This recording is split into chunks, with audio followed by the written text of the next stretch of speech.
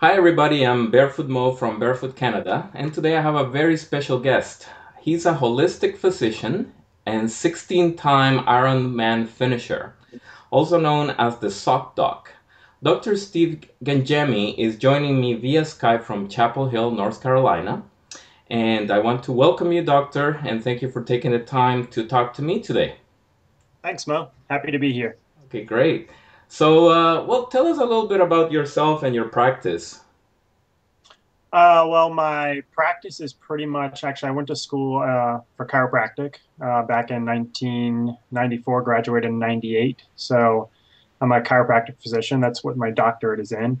And I have a bachelor's in nutrition. So my background has always been more of the holistic, natural, what some people term alternative today, that sort of medicine and type of natural methods to healing. And my practice is pretty much it's a family practice. I see families from, obviously the parents to grandparents to little babies with ear infections or kids who get sick or injured. I see women with hormonal problems. I see elderly people who feel older than what they should be. And I see a lot of athletes, competitive, professional, one's from UNC right here, University of North Carolina, and Duke, close to my practice, and a little bit of everybody in between. So I might see somebody with an ear infection or an injured knee or hot flashes all on the same day. Okay, so basically it's a general physician kind of practice, but with a very holistic approach to it. Exactly, yeah. Okay, good. Now, the your nickname, the Sock Doc. Tell us about how you got that nickname. Well, last year I was talking to a friend of mine named Bill Kotowski, who's an editor and writer of several books. He lives out in California, and he actually runs a website called Zero Drop, which is just like it sounds. It's a barefoot type of a website. Okay. And we were just talking one day, and I was telling him how I pretty much just wear socks in the office when I'm seeing my patients. So he came up with the name Sock Doc, just Okay. as a little, you know, little quick little name that sort of was catchy, and we sort of just went with it, made a website off that since we were looking to make more of a naturally minded uh, website, different than my other office website, drgangemi.com. So Oh, that's how it pretty much came about. okay, so if we want to take a look at your docs Sock Doc website, how do we find that? Sock-doc.com, and that's SOCK-DOC Okay, dot com. doc.com. Okay. And okay, so tell me about your patients. Like, how do they react when they see you wearing no shoes in the office? Yeah, well, and actually, right now, especially since it's so hot here in the summer, and even some winter months, if it's not too cold, we had a really mild winter. I think you guys did too. I don't even wear socks in the office. I just barefoot right from leaving the house, driving my truck into work. Okay. I know you drive barefoot, and I'm in the office all day, just completely barefoot with my lab coat on and my dress pants and dress shirt. So they're all pretty much used to it now. Sometimes I'll get a new patient who isn't familiar with or as familiar with my type of work, and they always look to my feet right away as I walk in to greet them. Right. I, Yeah. I saw a guy when I started going completely barefoot last summer. He first thing he said to me, "Well, hello. I guess I'm a little bit overdressed to see you." That's good. So, but I mean, I think I've heard from other doctors and other patients that they really respect what I do, and I'm not going to tell somebody to go barefoot in their house or in their office if they're able to when I'm not doing it myself. Right. Okay, so overall, do you consider yourself a barefooter other than being at the office? By that I mean, do you consider that you lead a barefoot lifestyle outside of your practice? Oh yeah, definitely. I mean, I'm mostly running. The majority of my runs are barefoot. Okay. Unless I'm on a, I don't. I'm not running barefoot on trails right now. I'm walking barefoot when I do my trail runs, but I'm not running on a trails just because I don't need to stub a toe or anything, and some of the trails around that I'm running on are pretty rocky and treacherous. But on the road, um, easily up to 2 hours, I'm barefoot, 100%, no shoes. All right, and Yeah. and how about other daily activities? You know, like I don't know, like grocery shopping, going out, or just hanging out with friends, that kind of thing. Yeah, well, I mean, I pretty much keep a pair of sandals in my truck. I can't walk into Whole Foods around here. I don't think you legally can walk in there barefoot. You got to put something on your feet. Right. So, um, I don't know. Is that how it is up by you guys? You just can't walk into most places without a shirt or shoes. Well, that's what they say, but after years of research, we have found out that it's mostly a dress code thing rather than an actual legal thing. Okay. And it's there's a lot of information, and also driving. There's a lot of Yeah. misconceptions about barefoot driving, and unfortunately, even police officers have the wrong information because there is no laws that we know in anywhere in North America that will prohibit anybody from operating a car in bare feet. Yeah.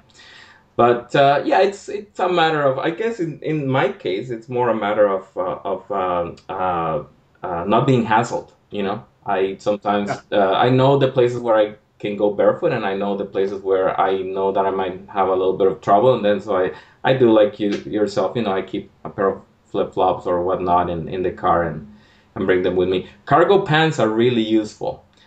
There you go. Because you just Yeah. stick them in the cargo pocket and then you're good to go. And Yeah. um, No, now, overall, do you think people in general would be healthier if they adopted a barefoot lifestyle or a more barefoot friendly lifestyle, I should say?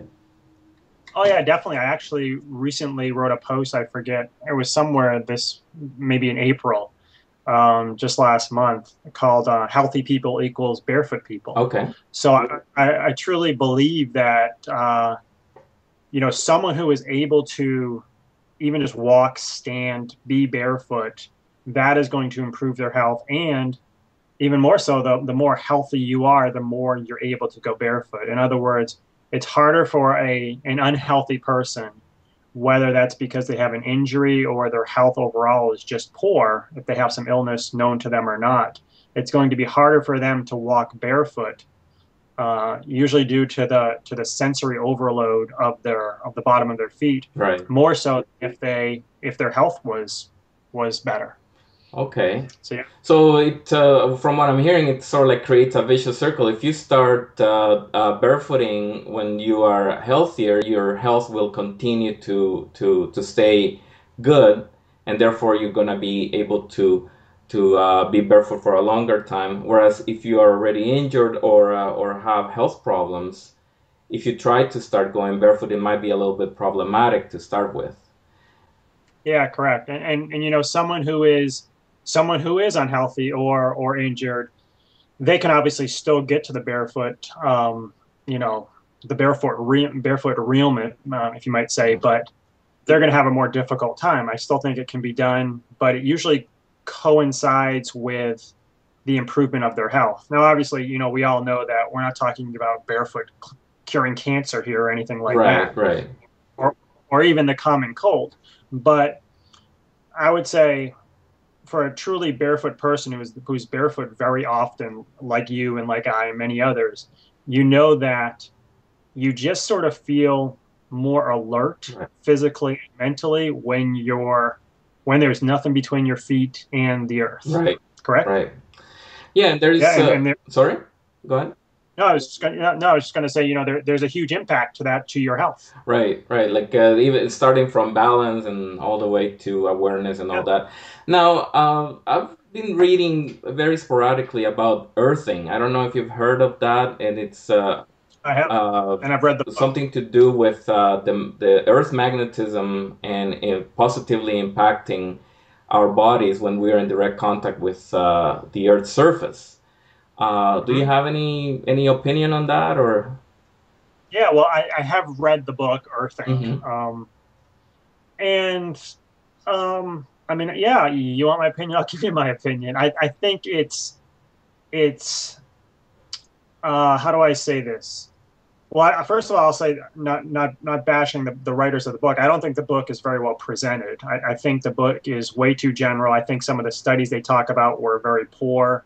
They could have gone into depth on some of the studies and not just talked about percentages of improvement without giving us before and after numbers. It was too general on how they, not to say the same word over and over, but generalize the whole thing of earthing. However, um, the book does bring up some really valid points, and I do think it's worth someone's read. It's a quick read, but it basically talks about how our bodies are electrically charged to some extent, and the more you can be in contact with the earth and have this grounded electrical flow through your body, then that can definitely improve your health. Right. Now, I do agree with that. I've actually, even before I knew of that term earthing, I was aware of that based off what is called ionization. And a good way to look at this, which I don't really think they discuss in the book, is it's kind of like the person who gets a headache, or maybe they have a joint pain, like say their knee hurts, Okay. preceding a storm. And this is the same reason why an animal can tell if, like your dog. I know my dog is going to go hide in my laundry room before the storm is going to come. Okay. Okay. And for most people watching, if they have an animal, especially a horse, Right. that that animal knows weather changes before any human does. Mm-hmm. That is because of the changes in the ionization of the earth. So as the storm comes in, the ions of the earth change from more negative to positive, and positive ions are actually unhealthier for us than negative ions. You kind of think of them as opposite. Negative ionization is more happy ions. Mm-hmm. So that's why people talk about ionizing their air and like air cleaners and stuff like that. And actually, positive ions are higher, which are the negative ions. I'm sorry, are the unhealthy ions. Mm-hmm. The positive ones, those are more plentiful in areas of smog, pollution. Actually, even air conditioning ducts will change the ionization from more negative, unhealthy to more positive, more negative, healthy to more positive, unhealthy ions. So this also happens with the ionization of the earth. And the reason I'm telling you this is because when someone's health is suffering, they typically have more positive ions, the unhealthy ions, than negative ions. Okay. Okay. So now this weather system is changing, and their knee starts to hurt, or their head starts to hurt, or something in their body might hurt because they're already higher levels of positive ions, or deficiency of negative ions are now increasing. So they're going like from this to this, Right. right? For a healthy person, if this was positive, might be already like this. They have a greater number of negative to positive. Right. Okay. So what will earthing do? Earthing will just bring you more like this. Okay. And if you're earth and you have more negative than positive, and that weather system comes, well, maybe now you're like this Right. rather than like this. Right.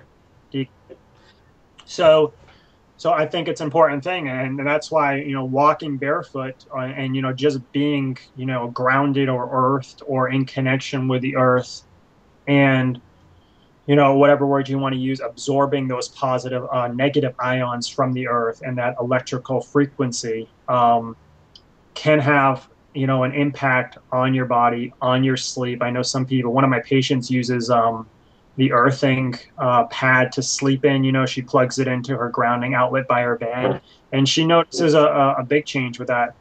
I will say, and I'm not against those. I think they're appropriate. They sure are better than a sleeping pill.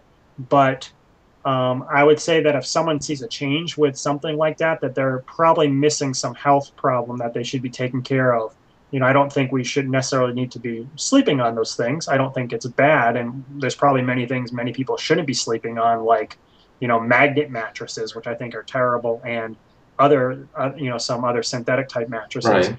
But that's a conversation we could talk about forever. But yeah, I think earthing is important in a nutshell. Okay, so basically, yeah, like what I'm hearing again is that direct contact with Earth is definitely positive because it gives us some of that good energy that Earth is emanating, and Yes. and we are in direct touch with them, and there is nothing or no better way of getting that easily other than being barefoot on the surface, right? Yeah, it's like free healthcare in a way, and in obviously a mild sense. It's is it going to hurt you? No. Is it going to provide benefits to you? Most likely. Great, great. So now going back to athletes, there's a big surge of barefoot running over the last few years. And Hmm. a lot of people are, there's a lot of controversy right now, whether it's good for us, it's bad for us. People get into it too quickly and they get injured and that kind of thing. So, what is your overall take on barefoot running as a practice? Well, I think it's important for someone to be able to barefoot run. It's sort of like, the next step beyond barefoot walking. Now, do I think everybody needs to be barefoot running? Clearly not. I don't, I mean, you should be able to do these things. I think that's my message. That's what I think people should understand. In other words, if you don't want to run barefoot, that's completely Right, fine. But should you be able to run at least to the end of your driveway, maybe, however long that, so let's say, 50 yards, 50 meters, you're Canadian. right, Uh, you I mean, should you be able to jog that or at least do a brisk walk barefoot on that on your concrete or asphalt, paved way? I definitely think so. And if you can't, because your feet hurt or there's too much sensory stimulation, then I think that's an issue. right, So the that you're getting into a lot of, muscle balance, proprioceptive balance, kinesthetic sense of the feet, and obviously conditioning when you're talking about someone running further and further distances right, barefoot. I definitely think that even if someone chooses not to run barefoot, that a minimalist, less than 4 millimeter unsupported drop shoe, no motion control, no, very little heel, or even a zero drop shoe is ultimately the best way to run. So it's not altering gait or right, mechanics.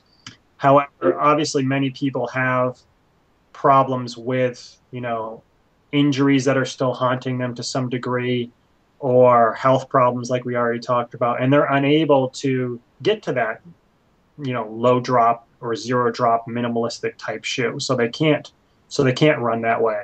So I think it's great that a lot of people are talking about, barefoot running today. And I don't think it's a fad like some other, running running things that have gone on. I mean, there is actually still, I mean, a lot of people obviously wearing some crazy, over supportive, flashy type right. shoes, but we as humans were always meant to run barefoot from, our ancestral times, millions of years ago. And, obviously because of today's lifestyle and the way, people are under a lot of stress and their feet are weak and their bodies and health are weak and unfortunately very poor, then they're never going to get anywhere near a barefoot minimalistic type shoe. Right. Yeah, and we're always looking for a quick fix, I think. And Yeah, especially in North America, we have that mentality that if we don't fix it quickly, it's not fixable. And that's absolutely and correct. Yeah. now we also see what I'm seeing recently is also that a lot of the barefoot athletes, barefoot runners, and all that, they stop their barefooting right at the moment when they stop running.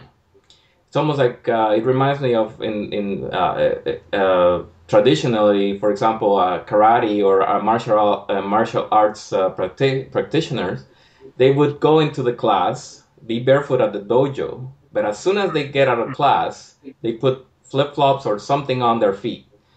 Do you Yeah. think that that change is necessary, or do you think it would be better for the athletes to start trying to push their barefooting boundaries a little bit further than just when they are practicing their sport? Oh yeah, I mean, definitely the more barefoot the better, right? I mean, if you're barefoot on a mat, especially if you're talking about, some sort of martial arts, I mean, let's face it, the average, it's not too difficult to walk on a padded mat Right. barefoot, Yeah. correct? Just about anybody can do that, but can you walk outside on some rocky asphalt? Hmm. Probably not, right? So, those athletes are very unversatile, right? They're sort of conditioning themselves for their event, but they're not conditioning themselves for real life Right. movement. I've this year I've been involved and will be even more so. I mean, I should say last year I was involved, and this year I'll be more involved with MoveNat type training, which is wilderness real life training principles where we run, we climb, we combat. There's combativeness in it, swimming, a lot of outdoor. It's all outdoors, from lifting and throwing rocks to climbing trees and bear crawling and running outdoors. And we do that all barefoot as much as Wow. possible. And when you can really develop your the sensory aspect of your feet and your proprioception for climbing a tree and running on rocks and different surfaces from slick to rough to sharp and obviously to flat, then it really has a huge impact on your entire body.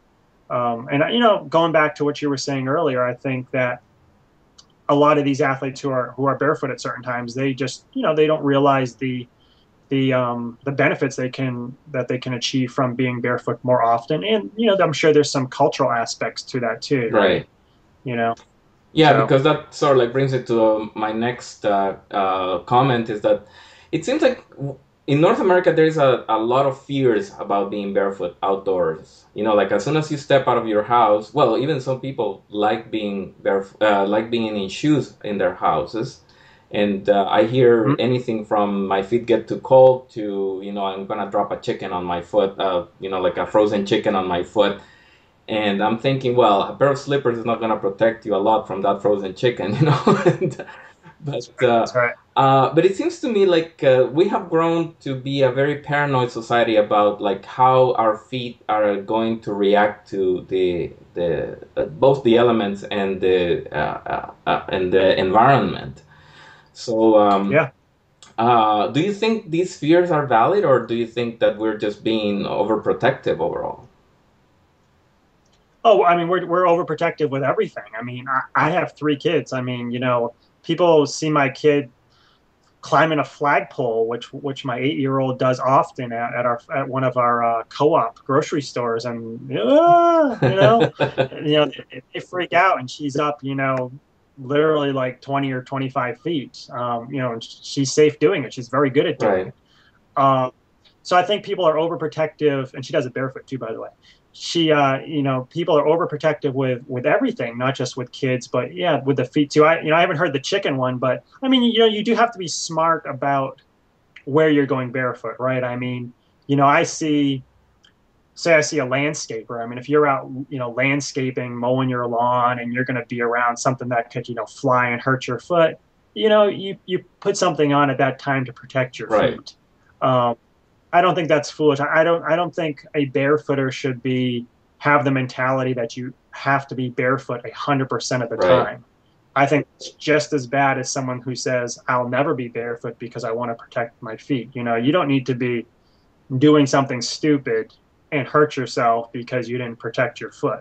However, I really think that those instances are very uncommon where someone feels like they need to actually protect their foot. Like you said earlier, as you were saying about dropping something on your foot, I think a great example of that is in a gym where there's Right. weights, and usually gyms require, actually I'd say probably all gyms require some sort of footwear, where because you could drop a weight on your foot. But as you just pointed out, if I drop a 30, 40 or heavier pound weight on my foot, what is a thin little pair of shoes going to do to protect my foot? Maybe I damaged three toes instead of four, Yeah, right? exactly. It's not a big deal. And not to get off the subject, but I'll tell you, when I have many people, um, go barefoot if they're able to at home when they're lifting, or in a personal gym, or at least in a very minimalistic Mhm. shoe, the one thing you hear, I'd say 100% of the time, is they're all stronger. They'll deadlift more weight, they'll squat more weight, they'll they in general can press more weight if they're barefoot and not wearing their traditional hefty concrete Super shoes. padded concrete shoes. So now, Yeah, yeah, what do you exactly. attribute this to? Like, oh, okay, so let me understand very well. Like, if let's say if I'm not very athletic per se, but if I went to a gym and started like working out regularly, let's say if I worked out in traditional sneakers and then I would switch to working out in bare feet, you're telling me that I would notice that I would be able to lift more weight if I were barefoot? Yeah, you really would. And I would say the people watching this who think that's not true, they're the ones who have never Okay, done it. Because it's a common it the first time I was told that by some people, or actually a friend of mine, he's like, I bought those new shoes you told me about, which were a zero drop type right. shoe from his, traditional, like, high top, you know, good drop Hmm. shoe. He's like, I forget the numbers, but he was like, I deadlifted 30 more pounds. And I was like, really? Maybe you just had a good day, but I hear that all the time. And I think it's because you're just more balanced. And people always, the big thing, as in just general sports and health is, how often do you hear the word core? I hear it all too often. Oh, I got to train my core. It's all about my core. Well, really, there's more to your core. It's really your whole body you should be training that makes up your core, not just the center of your well-being is, or your body is the, like your abdomen and your lower back and your glutes, but your whole body supports your core, and your core supports that. So when you can, really ground that and have complete balance, and your foot is in contact with the actual ground and not a shoe that is in contact with the ground, you're going to feel that all the way up to your neck, and down to your hands, and you're going to be able to grip more, and support more weight, and it's pretty unbelievable. It doesn't mean that, if you can, squat 100 pounds, you're all of a sudden going to do Right. 150. But I'll tell you, if you could squat 100 pounds for 10 reps, and the 10th one was kind of hard, I bet you go barefoot. Obviously you're ready to go barefoot, right? You're not just doing that because you know you think you Right. should. Then you're going to, you'll see, it'll be easier. It will definitely be easier if you're ready to go barefoot. Now remember, a lot of people aren't ready to go barefoot. They're just, they're not, their health or their fitness isn't at that point. This is definitely no recommendation to go from your traditional, you know coffin like Hmm. shoe, right? Your foot coffin, to a barefoot shoe. I mean, you could easily hurt yourself because your foot has never developed, and your lower body and your feet are just so weak from years of wearing traditional shoes. So, there's that transitional period. You just don't want to go right to barefoot. Even more so when you're talking about running and things like Hmm. that. I know people around here, or everywhere, you always hear the story, oh, my podiatrist or my medical doctor said, I shouldn't have gone barefoot. That's why I hurt myself. And, usually what happened is that person, because of everything, they sort of wanted to be in the barefoot club or try it out. They've never been barefoot, and all of a sudden they ditch their shoes and go run around the track and do a mile. And next thing you know, their feet are killing them, or they hurt themselves, or they injured a muscle. And, now all of a sudden barefooting is bad. Well, that was not barefooting bad. That was Right. stupid, Yeah, because right? for example, just today I was out downtown doing some biking, and I was wearing my toe shoes, my Vibram, and Yeah. the only reason I wasn't barefoot is because I cannot really pedal without a little bit of support, no, not support, but a little bit of protection between my soles and the Yeah. spikes of the bike, right? Anyway, I saw this guy crossing the street, and he was wearing Vibram shoes too, and I was really happy to see somebody else doing it. And but then he started jogging, and I was really, really horrified to see that he was landing with his heels every step. Oh, that had And to I hurt. tried to flag him and talk to him, but he was wearing his earphones. He didn't even see me, and I was like, okay, well, there's another guy who probably will think that after a couple months, like or a few outings, like his heels are gonna be killing him, and then he's gonna start saying that barefooting is not as good. And again, going about transition, I was talking to a registered massage therapist the other day who also embraces barefooting, and he was telling me that as good as minimalist shoes are in order to promote the right ergonomics and the right biomechanics, also uh, they can potentially promote injuries because of the protection that they have on our feet.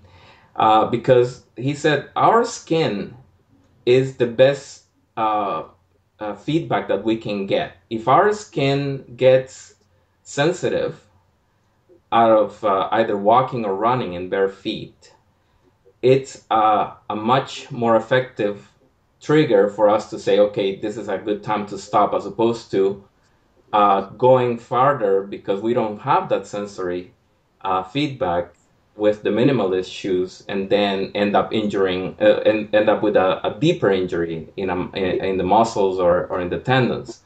Do you think that that's Mhm. correct, or do you what do you think about that? Yeah. No, that's a good point, and clearly you have done your homework. I mean, you're very knowledgeable in this, and that's 100% correct. And it's a great thing to talk about because I think Vibrum's a great company. I know some people at Vibram. They promoted my shod chimp shirt. You know, have you seen Oh my yes, chimp yes, shirt? Unnatural selection, right? Um, you know, so I appreciate their support, and I think that there's people sort of associate barefoot with Vibram, right? I mean, that's very common. Usually, if you tell someone, "Oh, I'm a barefooter," or "I wear barefoot type shoes," the average person would say, "Would you agree?" They would say, "Oh, you wear the toe absolutely, yeah, shoes." Yeah. Now there's some knockoffs. Some Fila has the four toe shoes, and there's some other knockoff shoes, but Vibrams are still the best in terms of the right, toe shoes. But I think the word that we're all looking for is that they give you a false sense of right, security, right? Is what it comes down to. And although they're great, there's plenty of people, as you know, that can't walk barefoot, but they could walk in their Vibrams all day long. Now that's still great.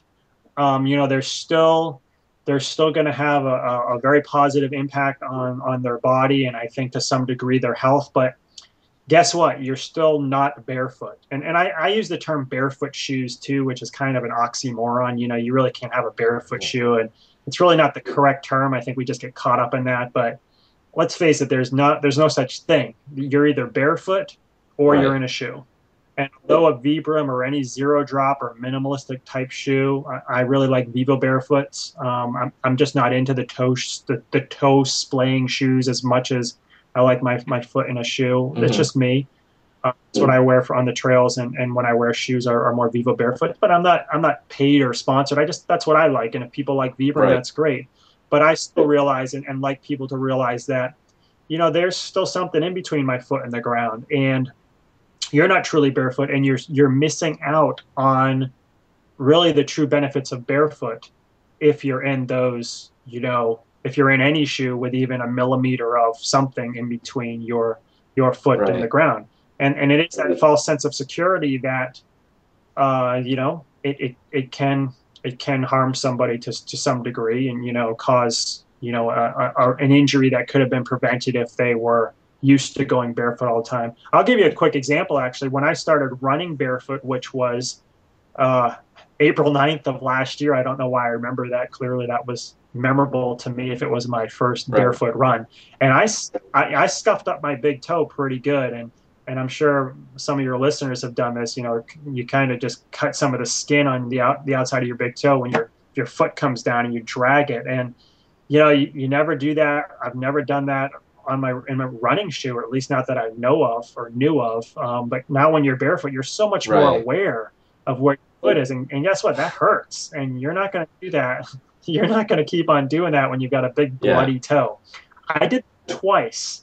Once as it was healing up about 3 or 4 weeks later, and reopened that wound. And what I realized is that my gait was off, and my left leg and my dorsiflexion of my foot was kind of out of sync with the rest of my body, and I was able to change that, so my running improved, because I was now aware of how my foot was landing and pushing off during the gait cycle. And I've been a runner since, well, my whole life, but especially competitive in high school, 20 something years ago. And I would have never known that if I was barefoot. I could be, scuffing my toe once a run and not even know it because I have the shoe there to protect me. But now without the shoe, I've, become a better runner, a stronger runner, a more balanced runner, a more efficient Right. runner because I don't have anything protecting my foot. And you have a you lower the margin of error. You can't screw it Right. up, right? Yeah, it's happened to me many times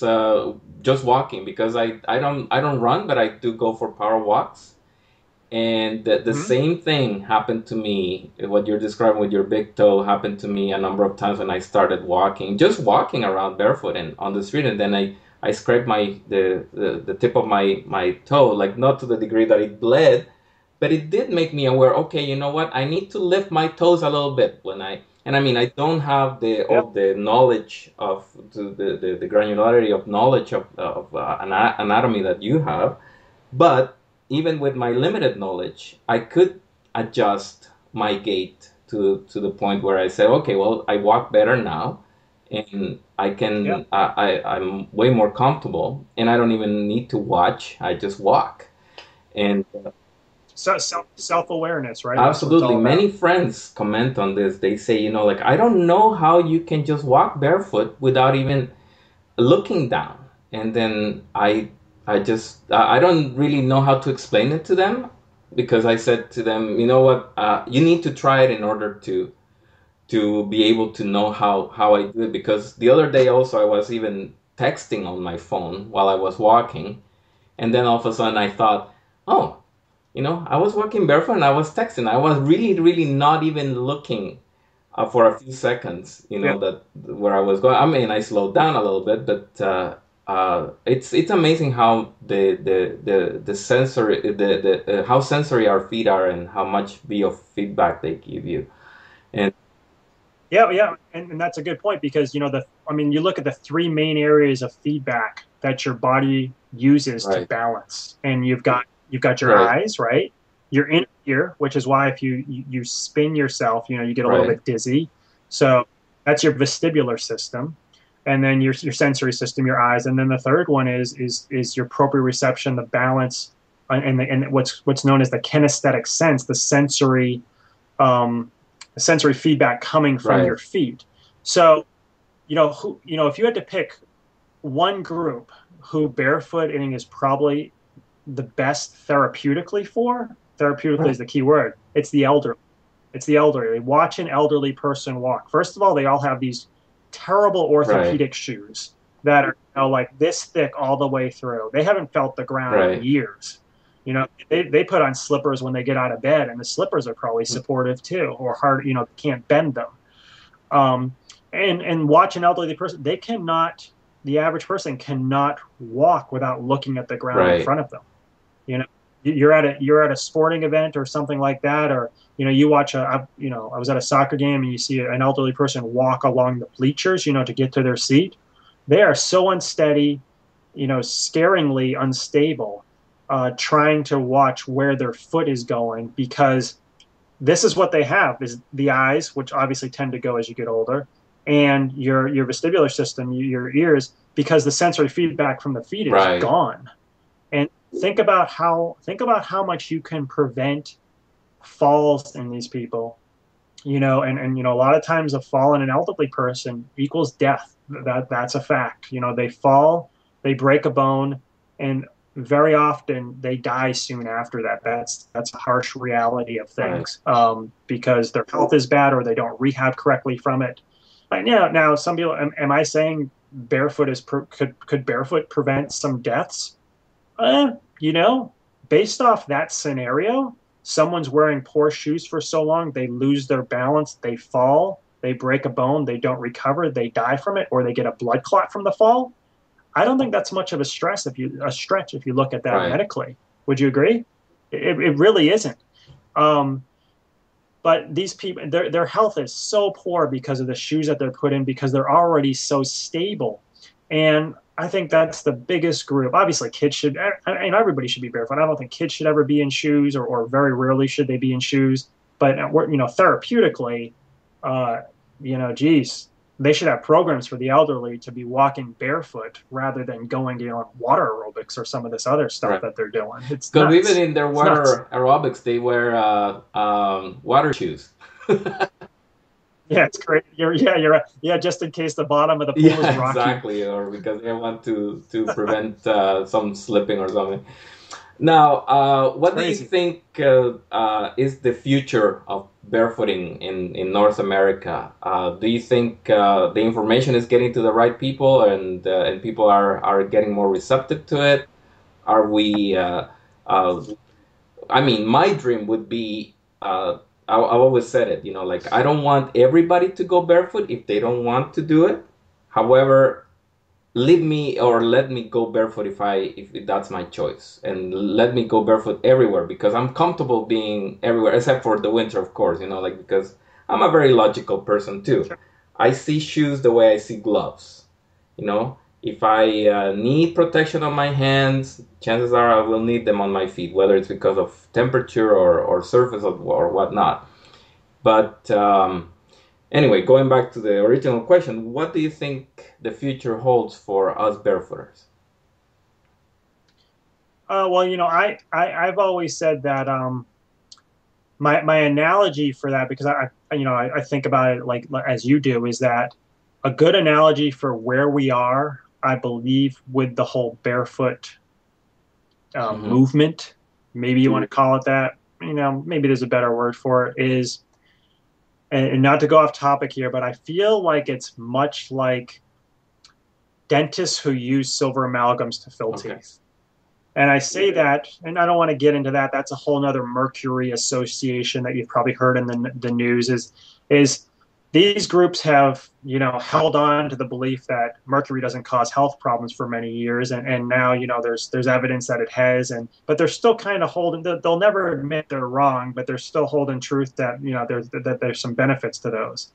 And I use that analogy because I see it similar with those who are opposing the movement of the barefoot, the barefoot lifestyle. And those are typically podiatrists, obviously, who are big supporters and financially, especially, of orthotics, and shoe companies. A lot of money there. You can kind of look at the shoe companies of like the American Dental Association, if you want to use that analogy with the Right. teeth and the fillings.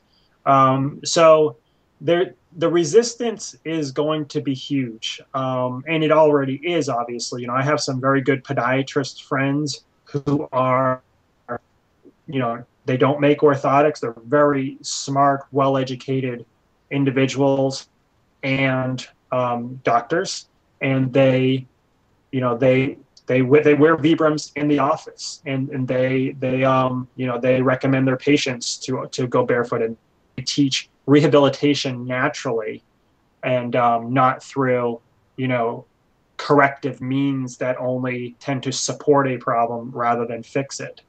I think that that's always going to be there, for whatever reason, and you're just going to have these groups say that being barefoot is the wrong way to go. And part of that is because they're saying, and I get this a lot because I'm very anti-orthotics on my website, and I don't Right. hide that. But people are so unhealthy in general. The average person is so unhealthy that when they try to go to a lesser shoe, not even talking barefoot, when they try to get out of the orthotics or to a lesser shoe, they feel worse. And if that person's health problems, musculoskeletal and other health problems, are corrected, they can do those things. But the average doctor, the average physician, the average therapist, the average person does not know how to correct their health problems, or has no concern or goal to correct their health problems, and therefore they need to be in those Right. supportive shoes to support their dysfunction. So they think that barefooting is bad because they only see problems when they try to take somebody out of their Right. supportive shoe. But the here is that they haven't figured out why the person is having the problem, so they need the supportive shoe, Right. right? So, so that's what's happening. I just saw actually a woman, 2 days ago on Friday in my office, 5 pairs of orthotics. That's a record in my office. Yeah, she had one for Oh every my pair of God. shoes: walking, work, golf, home, and some other pair. She had 5 pairs of orthotics because she didn't want to switch them. A lot of people just buy one pair Right. and they switch them or two. She had 5 pair. And if these are And custom made, they're a mint, every one of them, at least $400 or $500 for what I understand, right? oh, yeah, I'd say minimum 300, and yeah, and insurance usually pays for them too, which is crazy because they're not paying for mine and your Right. sandals, you know, right? So she said, I can't even walk, around my house barefoot. My feet kill. But and I can walk in my orthotics about a mile and then my feet hurt. So clearly the orthotics look like they're Right. beneficial to her, and are thick Asics, just like many other shoes, with the orthotics in them, allow her to walk a little bit over a mile. She still can't walk very far, but in the house, she can't even walk barefoot at all. By the time I corrected many things on her body, many muscular issues actually just that day, she walked around my office several times barefoot and even jogged out to her car on the asphalt to get her running shoes to show me which one she was wearing because we were able to Wow. correct those things. So, in a typical office, that podiatrist is not going to see that because what do? They look at the foot. They say, oh, you have foot pain. Let's put a brace or a cast on that, which is obviously an orthotic. Let's put you in supportive shoes. And oh, now your pain is gone. Well, I provided you with a service, and unfortunately, Yeah. that's how they're trained. And then they see an improvement with that, so they think that being barefoot is bad. They think it's unnatural, and it's completely the opposite. They've missed the big idea behind that, and they'll never get a person out of that um, realm of discomfort, realm of unhealthiness because of the way they have been taught and trained and that training that they are um, you know representing to that or discussing with the patient or teaching the Right. patient, I should Right. say. Yeah, so there is a fair bit of resistance over the future, but I guess we all hope that all this information is getting to the receptive people, and then we're gonna start seeing some more barefooting, or at least some more positive attitude towards barefooting. Yeah, I compare it to Yeah. something like when vegans and vegetarians first started their journey. Like so many years ago, people would even make fun of them, but now it's so I still well accepted. I mean, it's obviously not for everybody, and I mean, I'm not a vegan or a vegetarian, but I respect somebody who is. I respect their decision, and I don't criticize it. So that's the sure, way I would love to get to the same level of acceptance for barefooting. But anyway, this has been a wonderful chat, and we've tried a couple times to get together, and because of scheduling and whatnot, we haven't been able to. And but I really thank you for taking the time to talk to me. I know you're a very busy doctor, and really great chat. And we'll make sure to yeah, visit your websites, and hopefully our audience will take a look as well. sounds great. Yeah, I had a really good time.